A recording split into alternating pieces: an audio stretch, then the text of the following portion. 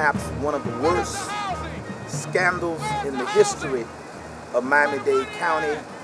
What makes it so scandalous, if you will, is the fact that it was done on the backs of poor people. I'm Debbie Sensper with the Miami Herald.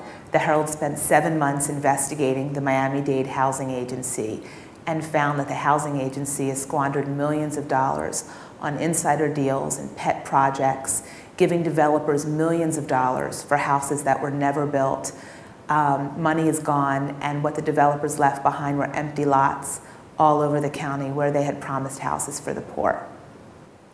One of the housing agency's most high-profile project is Hope 6, which is the rehabilitation of Scott Carver Public Housing in Liberty City. 6 years after the housing agency received $35 million from the federal government and promised to build 411 new homes and revitalize the community, almost nothing has been built. They've left behind a wasteland, a destroyed community of boarded up buildings and construction rubble, and displaced families all over the county. People are going to be prosecuted and put in jail. I want my home. I want my dream home. I really do. All over the county, there are thousands of families who need affordable housing. One person that we met was Ozzie Porter, who saved $5,000 for a house on a cafeteria cook's salary. I didn't give up. I'm not giving up. I'm not giving up.